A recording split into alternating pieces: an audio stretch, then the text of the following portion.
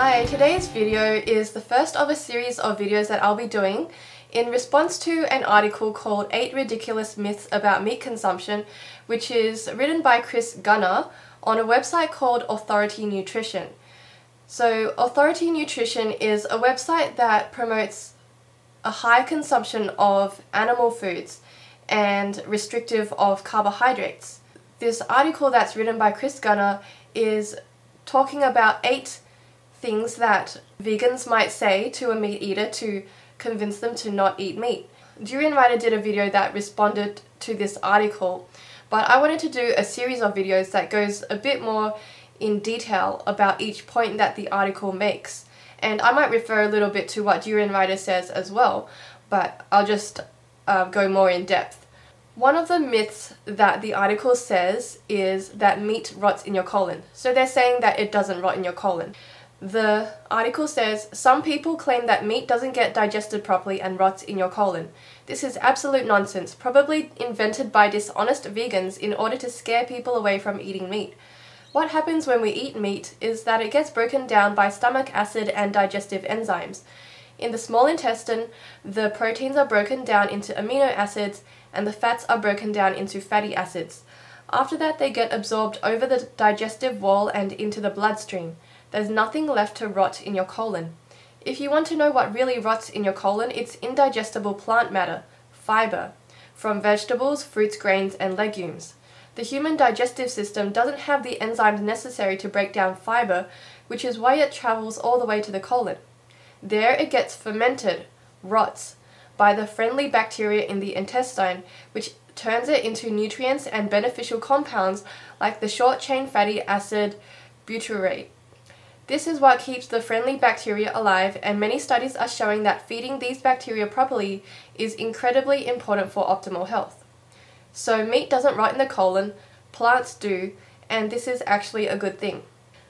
So there's a number of links that Gunnars links to in his article, and one of them is another article that's pro-meat and anti-vegan, and it says, does meat rot in your colon? No, what does? Beans, grains, and vegetables. And in this article that Gunnars linked to, it says, humans don't have gut bacteria that can digest cellulose. This is why we can't eat grass at all, why there is so little caloric value for us in vegetables, and why we call cellulose insoluble fibre. It comes straight out the back end. This fact alone proves that humans, while omnivores, are primarily carnivorous. We have a limited ability to digest some plant matter, starches and disaccharides in order to get through bad times, but we cannot extract meaningful amounts of energy from the cellulose that forms the majority of edible plant matter as true herbivores can. This article that Gunnars linked to, in order to prove his point, is saying that because we aren't herbivores and we don't digest grass and cellulose, then we must be carnivores or omnivores. I think that's not a fair assumption to make, because there's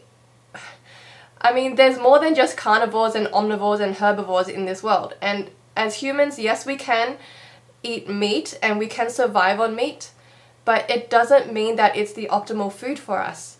And the fact that in your article you said that that plants feed the good bacteria in our intestines is saying that that's good for us, but meat doesn't have that insoluble fibre or any fibre at all. So just because it doesn't ferment in your intestines doesn't mean that it doesn't putrefy. Meat is made up of proteins, and proteins do putrefy in your colon. So yeah, just changing the definition of rot to ferment doesn't mean that meat doesn't rot in your colon. So I tend to believe that humans are more like scavengers who can survive on a variety of things, but we would thrive on plant foods. So foods that are higher in fibre like fruits, vegetables, whole grains and legumes. And of course we don't get our caloric intake from vegetables, but we do get our caloric intake from high carbohydrate foods like fruits and starches and whole grains and legumes. So while we're not carnivores or omnivores or herbivores, you could say that we are starchivores or frugivores, or a combination of them. So take a look at this chart, which shows the anatomy of humans versus the rest of the animal kingdom. So So as you can see in this chart, the carnivores and omnivores have large differences between the humans and the frugivores. One of the things to note is that the carnivores and omnivores have strong hydrochloric acid, and this acid helps to break down the proteins more efficiently than the weak hydrochloric acid in our bodies.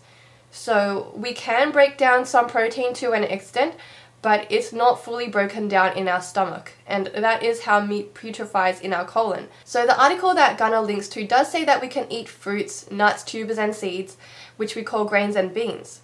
In the case of seeds or grains, we can only eat them after grinding or some processing of them. But the author neglects to mention that rarely does anyone eat meat that is unprocessed or in its raw state.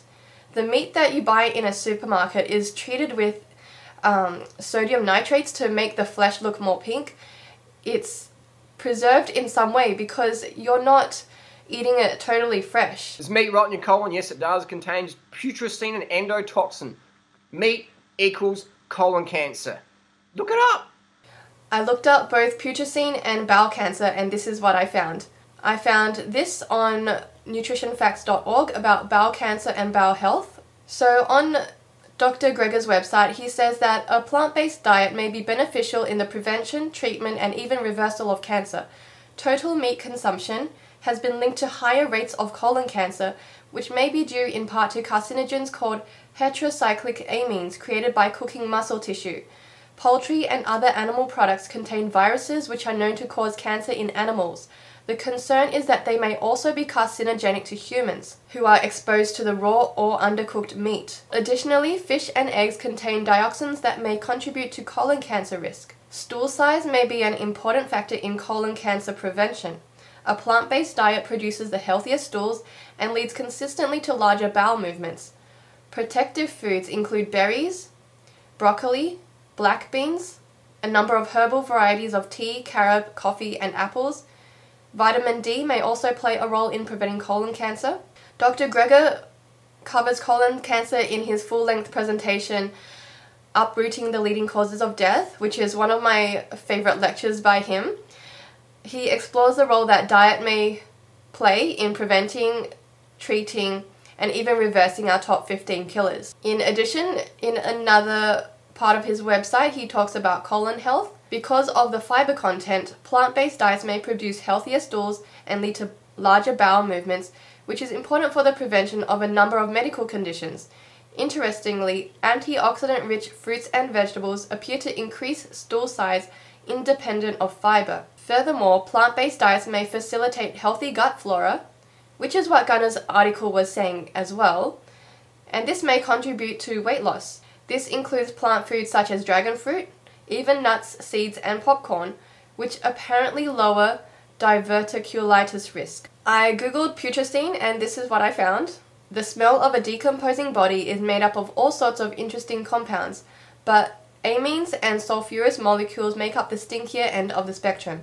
Most of these amines come from the breakdown of the proteins in the corpse, and two of them have such fetid odors that they have been named putrescine, after the process of putrefaction, and cadaverine, after the Latin-derived word for a corpse, cadaver. That's why the poo of carnivorous animals smells more pungent than that of herbivorous animals like rabbits or sheep. So in conclusion, it's reasonable to assume that if food stays in our body for at least 24 hours before it leaves, then animal foods will be putrefying in our gut. Our stomach acid isn't as strong as that of a true carnivore or omnivore. It's wishful thinking that it all gets broken down by our stomach acid. Even if you choose not to believe that meat putrefies in our intestines, you have to at least admit that meat has no fibre, which is essential to our bodies to expel toxic waste. The foods that are protective to our colon and our general health are plant foods, while meat is full of endotoxins, carcinogenic heterocyclic amines, viruses, and dioxins. Meat does rot in your colon, as long as you define rotting as putrefaction. Not only that, meat consumption is linked to higher colon cancer risk, most likely because of the longer time it takes to dispel the animal source foods from our body. The best way to protect and increase your health is to eat a whole foods plant-based diet. I hope you enjoyed that video. I'll see you in my next one.